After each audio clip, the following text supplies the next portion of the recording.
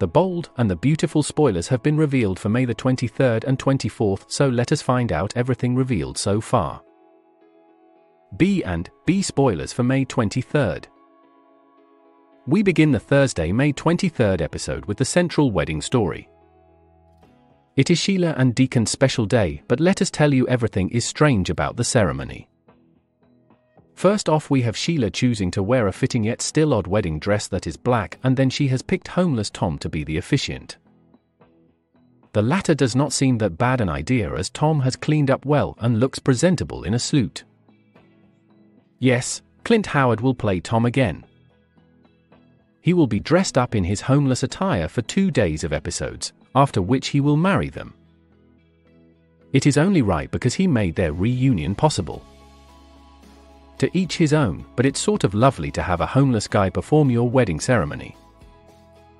B and B spoilers May 24th.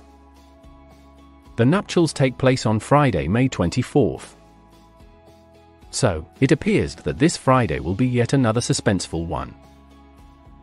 Of course, at the wedding, something unexpected occurs. We're curious to see whether Steffi turns up and causes a stir.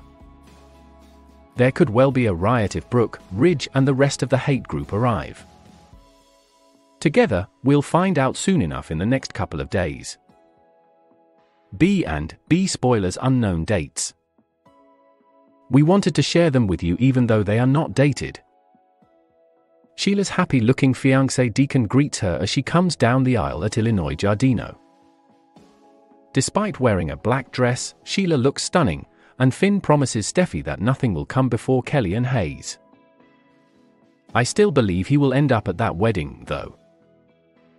In addition, spoilers have shown snippets of Brooke arguing with Hope and Tom, the homeless guy, coming dangerously near to identifying Deacon and Sheila as husband and wife.